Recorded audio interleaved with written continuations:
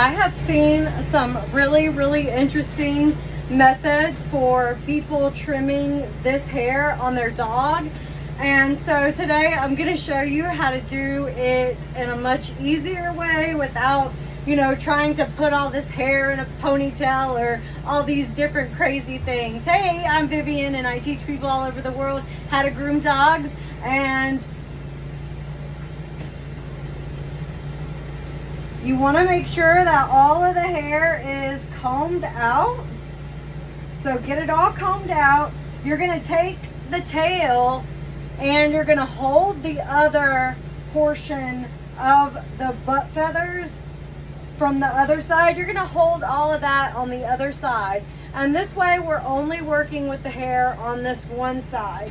Now what you're going to do is you're going to get some scissors and you are going to cut similar